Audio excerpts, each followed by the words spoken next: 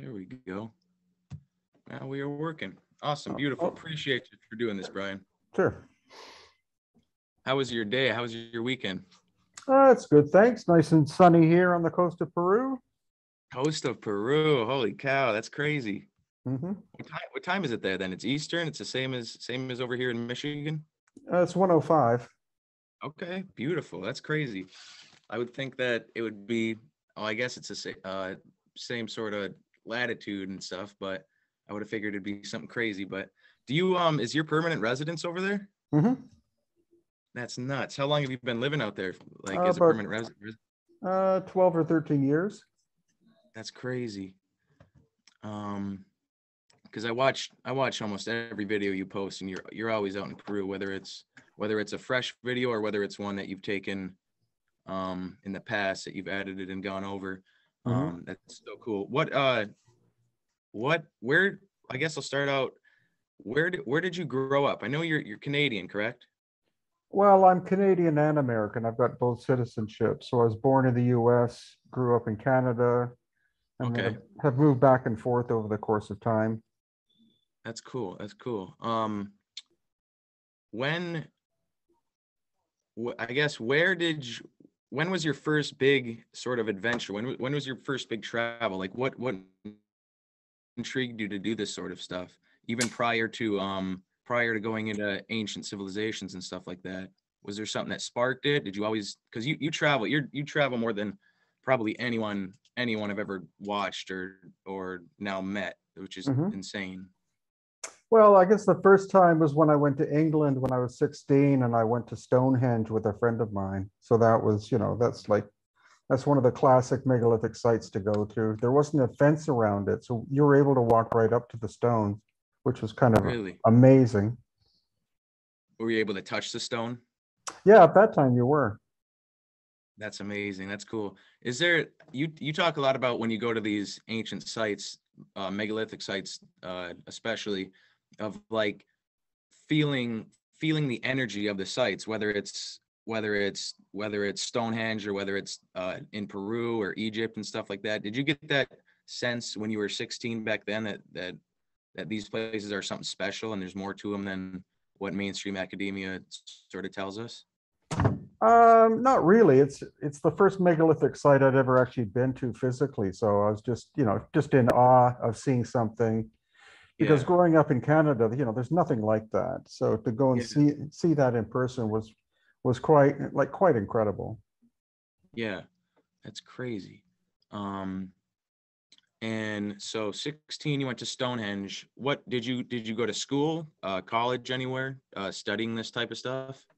Well, I studied science at the University of Victoria in British Columbia, Canada. So, Okay. that gave me a good scientific background to look at these places in a in an analytic kind of way. So that's Yeah. why I don't tend to have too many theories about how stuff was done Yeah. or who did it. I just like to show people what the stuff looks like. And that's really why I love your channel. That's really why I love your work. Because you'll go to these sites, you're actually there. You're not behind a desk. You're not just sitting there talking about stuff. You're actually at the sites. You're showing these clearly uh, machine cuts, machine boreholes. You're actually showing them. Um, so that's what's really cool. And like when it comes to things like Peru, Machu Picchu and stuff like that, and all over Peru, um, like those interlocking polygonal masonry stones and stuff like that. Hmm. All over the comments, guys. I mean, it's fine to hear different theories. That's what we want to hear because that's how you get to the bottom of stuff. But a lot of people saying that stuff is geopolymer concrete and stuff. What do you think about? I guess next question. What do you think about the geopolymer concrete idea for Peru specifically? I don't buy it at all because to make geopolymer means you have to grind stone up to the consistency of flour, basically, and that would take a hell of a lot of work. Yeah, And then you have to be able to mix in different things as a binding agent. So that's geopolymers is a pretty recent, relatively recent discovery. So um, I yeah, I see no evidence of that, whether it's in Egypt or Peru or Puma Punku Yeah, in Bolivia. Yeah. yeah, yeah. I tend to agree on that. I mean, and Peru, I mean, all over these places, all over these megalithic sites, from Peru to Egypt, all over the place. They all display. One of the videos that intrigued me, one of your videos that intrigued me the most was your first video you did at Tanis, and then Hmm. your second one. And just seeing, because I'd never seen that site, and like you say in the video, it hasn't been open for as long, not nearly as long as all the other sites around there. And then I watched another video. I don't know if you've traveled with him, but Ben from Uncharted X. Oh, sure. Um, Yeah, I've known Ben for, I think, about 10 years. yeah, he's super awesome. Another great channel if people haven't watched that. There's quite a few. Same with sort of a newer channel, but Jimmy with Bright Insight. He does a Yeah. lot of good videos. He's a really good one. But Tana specifically, that place is super intriguing because I know in your videos and one that I've watched with Ben, he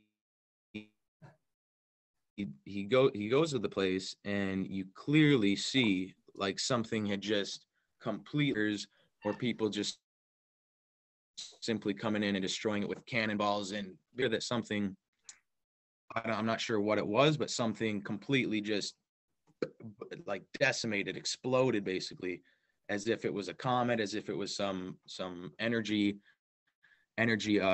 release or expulsion or something like that, maybe a solar flare, something like that. And Hmm. then what was crazy was on some of the sides of these stones, which some of them are either granite or even diorite and stuff like that, some of the hardest stones on earth, which you always talk about, they look like they were melted, like the stone was actually melted.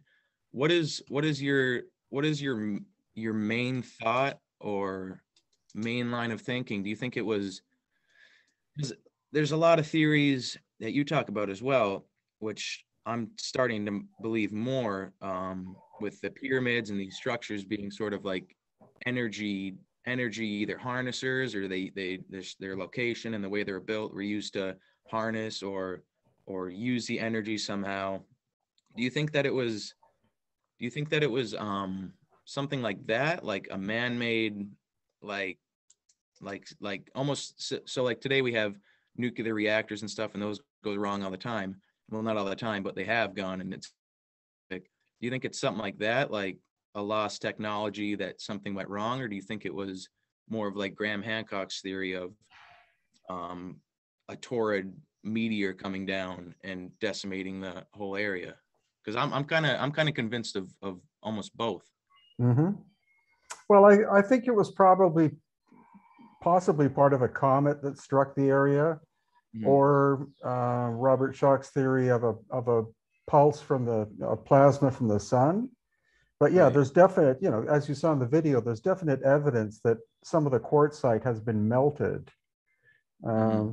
and discolored, because quartzite is normally kind of a cream color. And you saw with some of the stone that is like purple or black and melted. And then it looks like some of the granite things that literally exploded. So, Right. different stones react to heat in different ways. But I think that's what happened. Also, the fact that almost nothing can grow there means that any nutrient that was in the soil was vaporized. That's another thing. The whole area around that looks like a Martian surface. There's not Yeah. even little weeds growing up. And if you're in right by the pyramids and stuff, there's at least little tumbleweeds growing up, little plants and stuff. But here it's just completely annihilated, completely sterilized, basically. So that's Yeah. super interesting. Um, and that site, there's some stones there, some blocks, and what look like stones that were turned on lathes. Those are especially in the picture, your video picture, your video title picture for I think your most recent Tanis video. You see this foot that is just the size of it's a decimated part of a foot that was some sort of statue. What, Mhm. how big were the stones, these megaliths at Tanis? Like, is there any sense? Because they're so blown apart, and I know they had to unbury basically like 20 feet or something like that of sand and stuff just to get to it. Are these megaliths there? Are they as big as I mean, other places around Egypt, around the plateau and such? Well, there are remnants of probably 13 obelisks, like broken Okay. into pieces, and Yeah. the quarry's 1,000 miles to the south, and the Nile River is not very close, so transporting that would be incredibly difficult. And then the foot you mentioned, um, supposedly you're only allowed to visit a very small percentage of that site because it's in a military police base. So there are literally people in black suits that follow you with machine guns under their jackets. And if you stray off from where you're supposed to go, then they tell you to come back. So I've heard that the remnants of two giant statues are up and over a hill. And Really? so the statues would originally be somewhere between 60 and 100 feet tall and made of one piece of stone. That's incredible. Yeah. Absolutely. Another question regarding Egypt. The bent pyramid. I just watched a video. You've covered it too many times, but I watched a video with Ben at Uncharted X. It was his latest video, and he was there with, I'm sure you know, I know you know Youssef Awian. Oh, yeah. Very, very, very smart guy, and like he's so important to have out there telling the actual, at least showing the actual artifacts, and not just being a Zahi Hawass, not saying that they were just using copper and bronze tools and little whatever they use, friction saws and stuff to cut these things, because it's clear he was underneath the bent pyramid. I think it was Yusef and Ben, and they were showing the pottery, and it was like there's no way that these vases and stuff were carved out, because some of them were granite, some of them were like a crystal material, and some of them were so thinly spun that he shined a light on the outside of one, and the light, you could like almost, it was almost transparent. And Mhm. there's lathe marks, there's centering marks on the bottom of these, and on the inside clear that they were done with some sort of machine. A question I have is, if they were done on a lathe, say they were, there's a theory that they were, say they had machines, right? Say they had some sort of tech. Is there any sort of lathes or anything that are, sorry to sound uneducated on this, but like, is there like a foot ped? You know how like you can use foot pedals for like clay, making clay vases and stuff like that. Is there some sort of thing like that where you can do a human powered thing? Is there some not so grandiose um theory on how they did that stuff? I mean, these things are pretty incredible. Well, the archaeologists don't even approach how they were done. Again, that's the problem. And they list Mhm. them, they're listed in the Cairo Museum as being pre-dynastic. So that Right. means they were made before the invention of the potter's wheel. That's what they admit.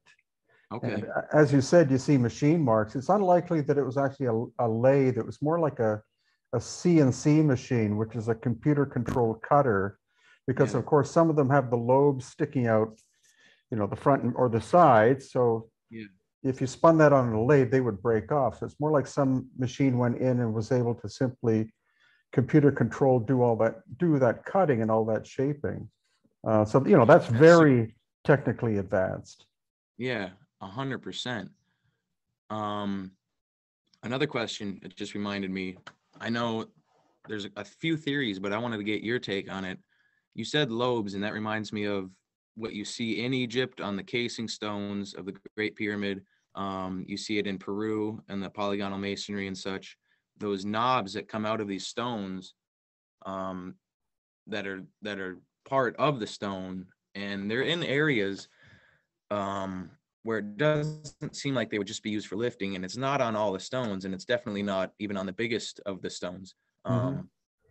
So I've heard one theory that maybe they're, because they've obviously lasted incredibly long, and through whatever cataclysmic events happened, and perhaps earthquakes and such. Do you think that it's sort of like energy release area, strategically placed on certain stones throughout the walls, or what's your take on those?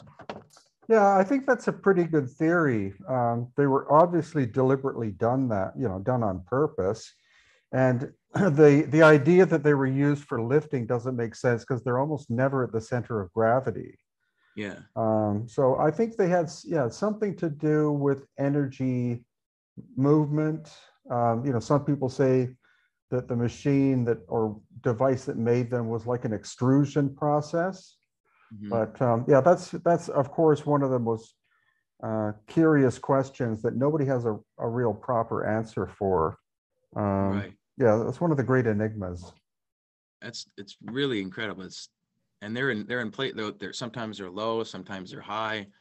Um, some people think that they were little plate. I mean, they're obviously weathered down, so they may have been larger or more protruding, but maybe some wood was set across them, or from one to the other, something like that. But again, they're in such a non-uniform order that it wouldn't make sense for it's not really a like little perches for you to say put wood to maybe put a canopy over a house or something like that. It's kind of like you said, it's an enigma. Mhm. Um, Going from that topic, you do a lot of videos and work on the possible existence of an ancient race of giants, whether it's you want to call them the Nephilim or any of those names. What got you interested in that? Just a basic question. I'm not really interested in the giants so much. There are a lot of other researchers who do that. So Mhm. I've tended to stay away from the Anunnaki and the Nephilim kind of stuff because there are a lot of people doing that research. But of course, one Right, of my interests are the elongated skulls that are found, right. in different parts of the world, especially where I'm at right now. Yeah, definitely. And there's quite a few museums that I've seen you do videos on where they display some of these elongated skulls, and it's clearly with the cranial deformation. It's not just head binding like you see in some cultures, especially in Africa and stuff, because Mhm. there's it's the lions and stuff. They're natural, so it's they were born like this without any deformation post birth. Um, on the just back to the giant topic, I agree.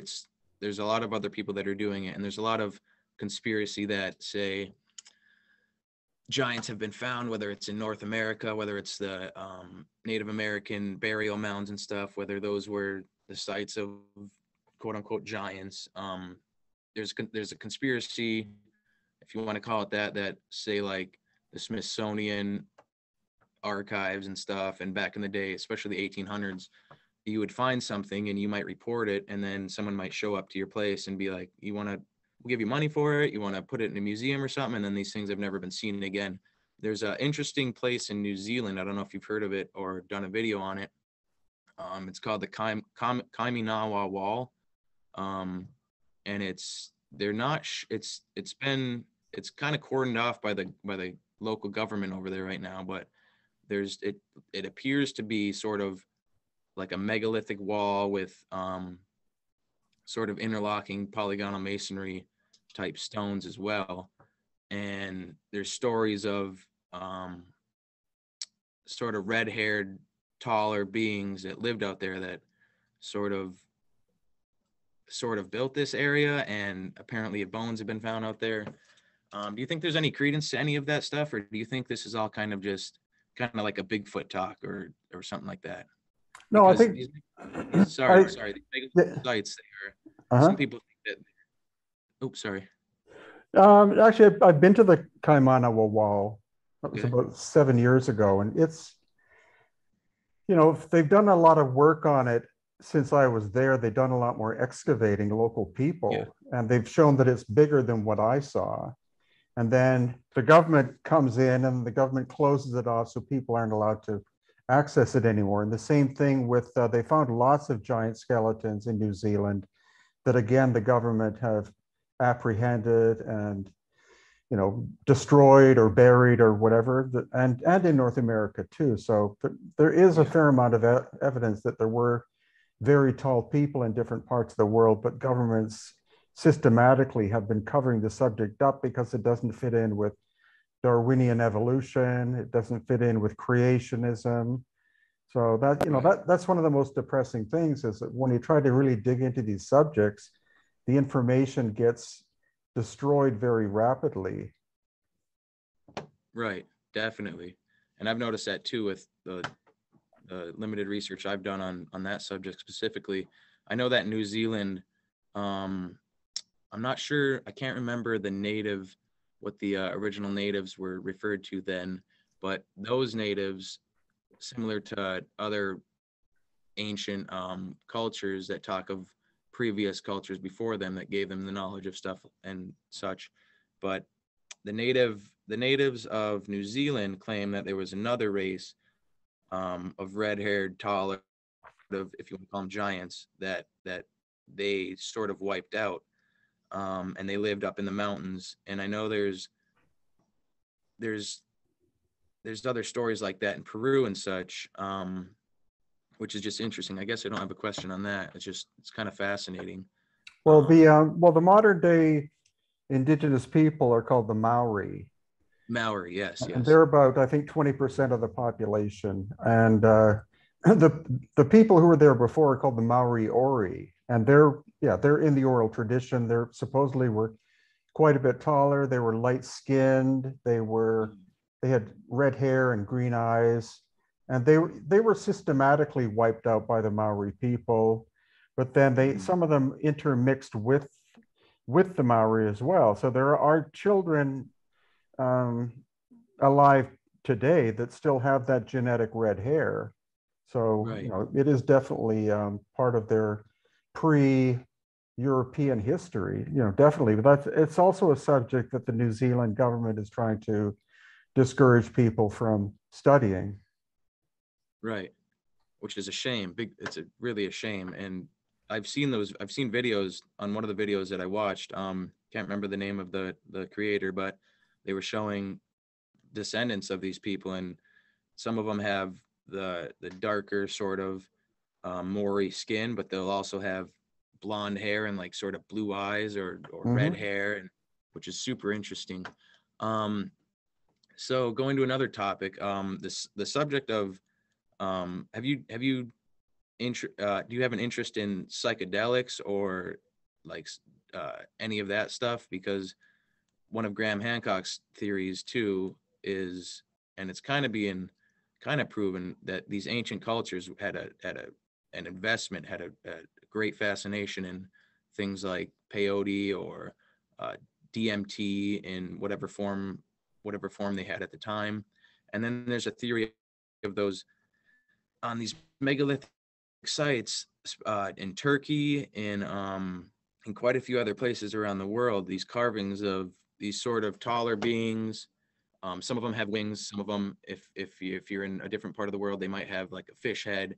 But they're all carrying these, and not all of them, not everywhere, but a lot of these places, from one side of the world to the other, they have the same depiction of these people carrying these handbags sort of things. They look like almost man purses or whatever you want to call them. And there's that and a lot of them too, they're carrying the handbag, and then the other hand is holding something, whether it looks like a pine cone or something like that.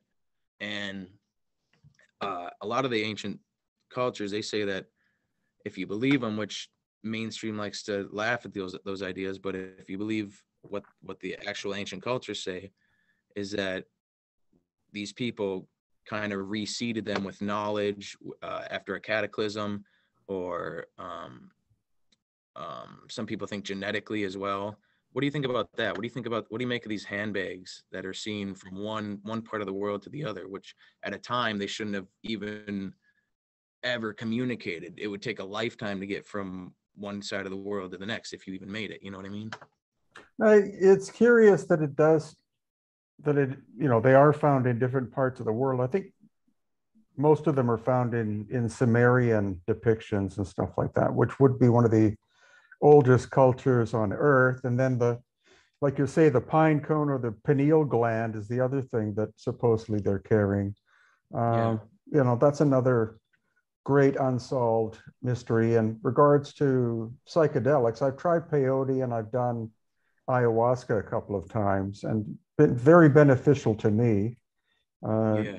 Not recommended for recreational use, but if you're seriously searching for things or trying to heal yourself, then I would definitely recommend either one done under very strict conditions by traditional people who administer those medicines. Right. And for the ayahuasca, is that how many hours is that, or is it days? Is it I I'm think kind of it interested in the ayahuasca. I think it averages about 4 hours. Okay. And you were with either shamans or just someone to guide you through it and do it the traditional way, or is Yes. Well, okay. the two times I've done it were with people who had decades and decades of experience in doing it. And Yeah. it was on a one-to-one basis. I didn't do it with a big group of people. So Okay. that Yeah. it was a very personal experience, very, very profound experience, very life-changing for the better kind of Yeah. experience. Definitely. And that's what most people, if they do it the right way and they don't have any pre-existing, like whether they're schizophrenic or something like that, I don't recommend it for people who have that. Um, but I haven't done either of those. I have dabbled in mushroom psilocybin, and that was extremely eye-opening, just to what worlds basically could be, which are just right on the other edge, right on the other side of our baseline consciousness, which is just, it's absolutely fascinating. And so I think these ancient cultures, do you think they I don't know, I don't want to say got the knowledge. Do you think that they were heavily influenced by these sort of things? Yeah, I think so. I think they were, used as medicines for curing different, psychological problems or medical problems, but also accessing higher states of consciousness for being able to get access to information that otherwise you wouldn't be able to get hold of. Right. Right. That's super cool. Um, Switching from that to sort of a just quicker, more fun topic. In Peru, um, so you've been there for 13 years, you said? Mhm. What is your favorite food in Peru? What's the best Peruvian dish? I think the seafood is really good here. Is it? Yeah. That's cool. Are you a married man? Mhm. Awesome. To a Peruvian woman? Yeah. That's awesome. That's cool. Um, that's really fascinating. Do you have any kids? Nope, got dogs. Dogs? Heck yeah. Nothing Yeah. wrong with that. What kind of dogs you have? Bull terrier and a pit bull. That's cool. That's cool. Do you what is there to do? Are you in um what part of Peru are you in? Are you in Cuzco? Are you in, do you mind me asking? Oh, I'm on the coast about 3 hours south of Lima, which is the capital. Okay. So I'm in a small town across the street from the ocean. So very, very nice climate, That's um, cool. access to great local food. That's awesome. Is there are there any megalithic sites there? Are there any polygonal masonry, anything like that in your area? A little bit. That's mainly in the highlands, but of course I'm pretty close to the Nazca area. So that's where, the Okay. Nazca lines are. Those Nazca lines are insane, and it's incredible. Sorry to jump again, but it's incredible that the area of those Nazca lines, and then that plateau, which looks like it was just laser cut and almost looks like a runway, and it looks like the top of a mountain was just completely sheared off. And I know that the the Giza Plateau also has, it's curious because that looks like it was sort of the same way. It looks like it was completely flattened because the area immediately around Giza doesn't seem to be as perfectly flat. It's like it was leveled for that reason. do you think about that stuff? Do you agree or? No, I think it's the ocean that was uplifted over the course of time, Okay. both in Nazca and also Giza. So there's millions of years of slow tectonic movement causing the both areas to rise up out of the water, because Giza is all limestone, and it's in Nazca you can find lots of fossils and things like that showing that it was the ocean floor at one time. That's cool. That's super cool. What what is what do you make of, jumping one more topic here? What do you make of these UFO UAPs that have been released by the government? Tons of it. These UFO sightings and encounters, if you want to call them that, whatever, they go back further than the 40s and stuff, further than the most famous cases. They're kind of a biblical topic almost. They're kind of ingrained in almost all these ancient cultures. What do you make of the new videos released, I guess, by the government, specifically like the Tic Tac UFO or the Go Fast video from Commander Fravor, if you're familiar with him? What do you make of that stuff? Well, I think it's good that this stuff is slowly being released. It's about time, Hmm. because this everything's been so undercover for decades, if not hundreds of years. So I'm happy to see that the government is actually finally starting to release relatively recent information that the military itself admit, they can't explain how these things can move so incredibly quickly from just above the ocean straight up into the sky and back and forth and stuff like that. So it's a good beginning. And Yeah. of course, more and more people are looking at these subjects. More and more people have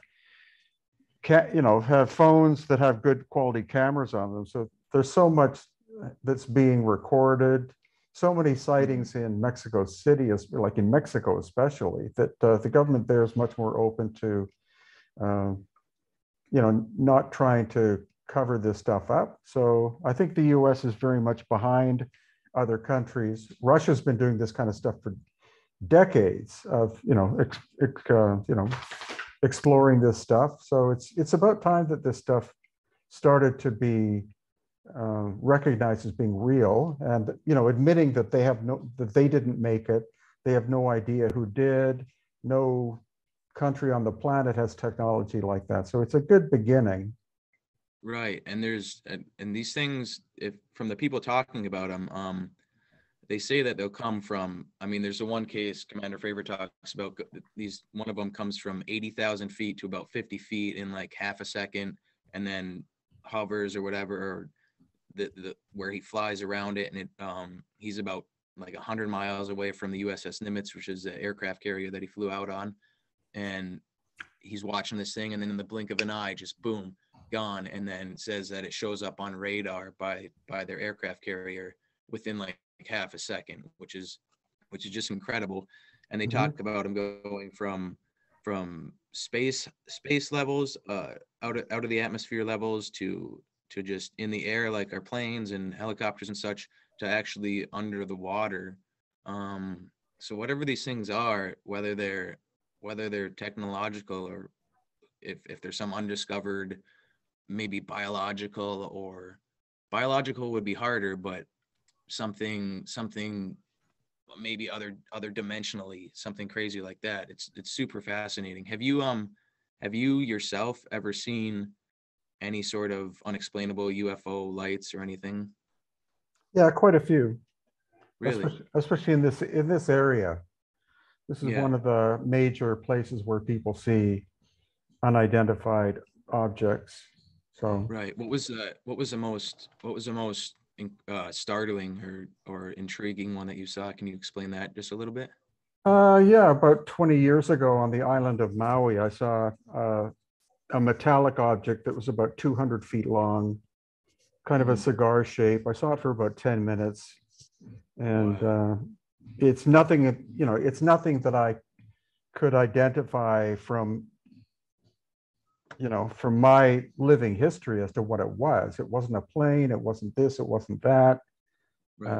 And then I've also seen a number of orb-like things here on the coast of Peru that have shown up. It was mainly about 3 years ago that I saw those, quite a few in the space of a few months.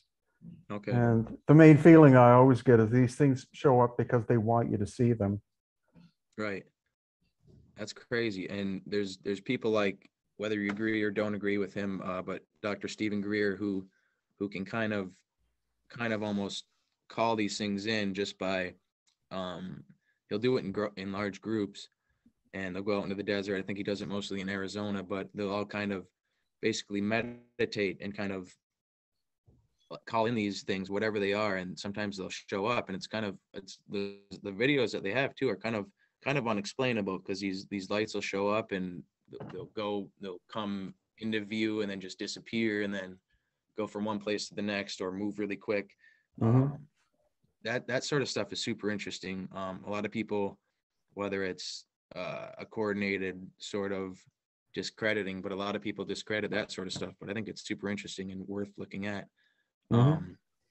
Sort of another fun topic. Do you believe in anything paranormal or anything like that? Ghosts, quote unquote? Yeah, I've had a lot of encounters and stuff like that. Really? In Peru or younger days or? Yeah, when I was a kid. Okay, yeah. Can you explain any of those or? Well, I've seen ghosts, suddenly waking up in the middle of the night and then seeing like a translucent person walking towards me and then disappearing. Yeah. And I had one poltergeist experience once in a house that was quite bizarre. But Yeah. that was more when I was quite a bit younger. Okay.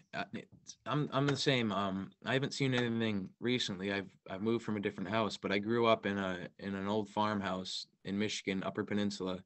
Um, and it was built. There was a homestead on the property, so a really old place. It was built early 18. Same with the sauna, the barn, some outbuildings and stuff like that. And then the other part of the house was built in the 1930s or 40s, I believe. And we renovated it. My parents renovated it. We had to add on to the house, but they renovated it top to bottom, and we had a long attic room in the top of the house. And first night in that room, it was a cool room. First night in that room that I stayed in there, I had could have just been from moving rooms or something like that, but first night sleeping in that part of the house, I was asleep, and I don't know if it was whatever they call like lucid dreaming or something like that, but I woke up and it felt like to the right of my body, but enveloping my whole being, like to the core, it was just someone yelling, just "Whoa!" Just like an angry sort of demonic yell, just to the core of my body, and then kind of couldn't move, and then woke up a few minutes later kind of like sweating, like panic attack, not sure if it was a dream or whatever. So that one was weird. And then one more experience I had was same room, opposite side, and I had my dog. I had a dog at that time, yellow lab golden retriever, just like the nicest dog that you could ever imagine. Wouldn't bark. He would cool with kids, just not a mean bone in his body. He would only bark if someone was like in the driveway, immediate driveway. And we had like a sort of a long dirt driveway, like classic farm driveway. And I had navy blue blacked out sort of curtains. And I woke up one night and my dog on his hind legs, you know how they say dogs and like babies and stuff can sometimes sense these things, but my dog, foot of my bed, woke up to my dog on his hind legs, claws um fully out, gripping the bed. He's shaking on his back legs and he's just room, room, just barking at basically the wall at nothing. And had a really weird feeling when I woke up. I'm looking at the same area. It just felt super, didn't see anything, but felt super like something was there. And then I had to like comfort my dog. Um, that stuff is super interesting to me as well. Whether you believe in it or not, but that stuff is very cool. Hmm. Yeah, that stuff is. And my brother, he had his experience as well, but just that sort of stuff too. It's kind of along the lines of all this stuff of, it's sort of all intertwined with like these other dimensional beings, whether some people think that the UFOs and UAPs and stuff are sort of like demonic or biblical type creatures, you know what I mean? So that's just another line of thinking on that. I guess we can wrap this up. One more question: if you could give your 22-year-old self or 22-year-old anyone some advice, life advice, any sort of advice, what would you give them? Start traveling. Start traveling. Hmm. You learn a lot from traveling, hey? Well, you learn a lot. Yeah, you learn a lot more when you visit these places in person. Mm-hmm. So that's what I recommend people. That's the thing. It's like these videos are incredible. I watch them on my TV and stuff, and they're incredible on that. But I can't imagine actually being there. I've traveled to a few places. Nothing as far out as Egypt or Peru. I'd like to someday, and hopefully with you and your company, Hidden Inca Tours, which people should really check out. You go all over the place. You go Egypt, Peru, Bolivia. You're in Bolivia, which is South America. Where do you recommend someone go on their first trip? Say if they're going with you, would you recommend going to Egypt if they're interested in all of those places? Would you recommend Egypt first? Is there somewhere you'd recommend first, or is just kind of any one of them? Yeah, I'd recommend probably Egypt to start with, and then Peru afterwards, because they're the two Okay. most obvious places. Right. And then over the course of time, Petra in Jordan and Baalbek in Lebanon and Easter Island, lots of different, or Turkey, lots of different places to go. Turkey. I'd love to go to Turkey for sure. Göbekli Tepe, that's a place that I want to see a lot. Is sorry, one more question. Is Mount Nemrut is in Turkey, correct? Yeah. And that's those have those giant head statues. And what's the theory of that? There's supposedly something under that, or it looks like just a big pile of rubble. It's kind of a really weird sight. And then there's these massive statues. Do you know anything about that? Yeah, it's called a tell. So it's actually an artificial mountain that was built. And Okay. so there are probably lots of tombs underneath it. And then the statues built on top of it. Interesting. That's super cool. Well, uh, wrap future. This was an experience. This was really cool experience for me, especially meeting you and getting to talk just a little bit about some of this stuff. There's so many topics we haven't covered, and kind of just scratching the surface of this stuff. But this is a great introduction to meeting one of my heroes and getting to talk to you. So I really Thank appreciate you. this. Great. Did you get a chance to record it? I did get it's recording right now. Yep, it says it's recording. Do you mind if I upload this and I could send it to you as well? Yeah, please do. Of course, yeah, for sure. This is great. If people are watching, definitely go to Brian Forrester's channel on YouTube. I've showed so many friends and family your YouTube channel, and they're always immediately intrigued. Your Instagram, especially if they don't have time to watch a video and they're just sitting and wanting to look at something, you have so many pictures of megalithic sites that'll just completely open your mind to what these things could be, and just different lines of thought of what they could be, because you look at these things and then you try and tell yourself that they were built with bronze age copper tools and stuff like that, and dudes in loincloths and stuff, and it's clear that it's not that. So definitely Mhm. check out all of Brian's channels. He posts videos regularly and they are always great. So appreciate you, Brian. Thank you very much. My pleasure. Thank you. Thank you. Talk soon. Okay, thanks.